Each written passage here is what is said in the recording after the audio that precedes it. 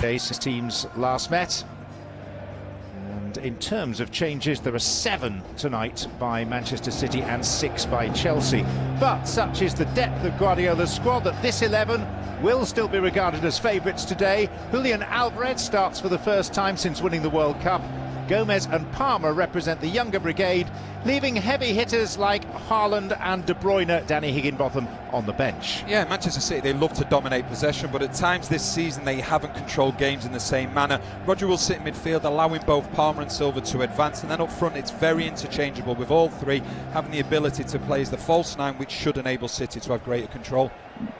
Chelsea's already lengthy injury list now extends to 9 players, with the addition of Pulisic and Sterling. As a consequence, Graham Potter fields a pair of teenage fullbacks in Hall and debutant Bashir Humphreys.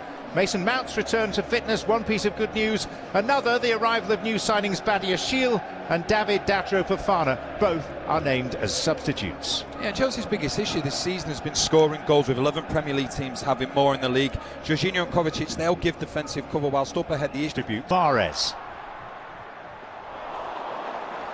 Forward, and Mahrez would just test him every time defensively. We know how good he is. He'll start good positioning from Kepa to just, if it goes past him.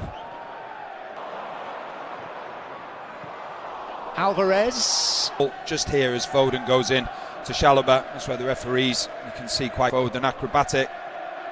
Goes wide of the post, but once again, good play from Manchester City together. But it's just really important. And that's then what leads the space, and that's what I'm saying about a younger player. Alvarez just wants it. Leaving it for Riyad Mahrez to strike, and strike.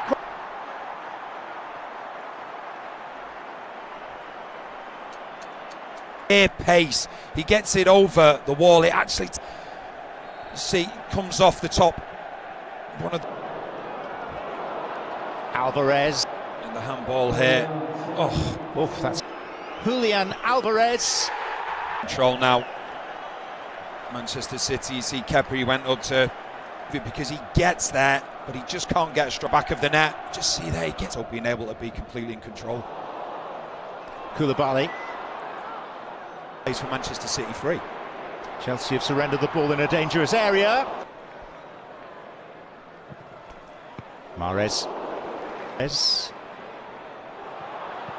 Walker. 2v1 against Hall, and it's just a brilliant centre forward position in the right place at the right time, but it's dragging all the Chelsea team over. Gallagher. Originally heading on target.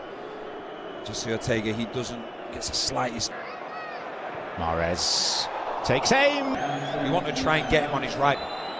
Hutchinson Just took it inside. Slipped through beautifully. He's not going to win that ball, but it's that second touch that just takes him away. So this is Mahrez.